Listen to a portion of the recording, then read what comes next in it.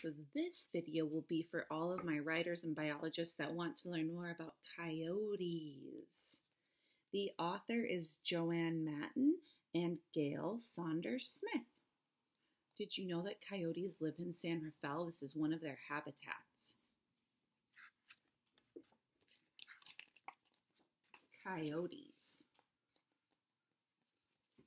Be thinking about the important things you hear that you want to put down on your information web. Living in North America. A howl fills the air. It's a coyote calling to its pack. All across North America, people hear the howls of coyotes. And now, during quarantine, we hear a lot of people trying to sound like coyotes too. So, boys and girls, if you want to fill in your web while I read, you can always push pause or go back and rewind. It's up to you. You can also wait till the end. Coyotes live on North America's grasslands and deserts. They also live near people. Coyotes make their homes wherever they can find food. Up close. Coyotes look like medium-sized dogs. They weigh up to 50 pounds. Large pointed ears and a long nose help coyotes find prey.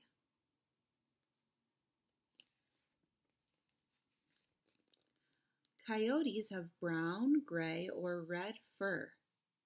Their chests and undersides are cream, a whitish color, and their bushy tails have a black tip.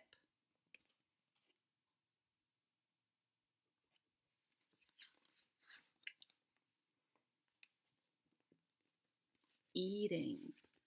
Coyotes hunt mice, rabbits, birds, and other small animals.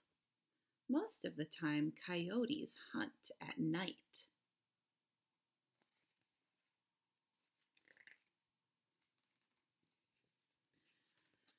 Coyotes are scavengers. They eat dead animals and garbage. Coyotes live in so many places because they'll eat almost anything. So this coyote did not kill this animal, but it's just coming to see what's left. It's called scavenging. Growing up.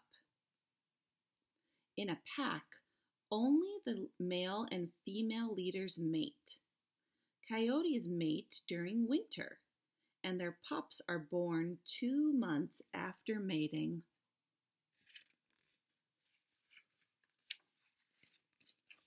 A female coyote usually has a litter of 6 pups at a time. Pups are born blind. They cannot see when they're born, and helpless. At 3 weeks old, pups play outside the den.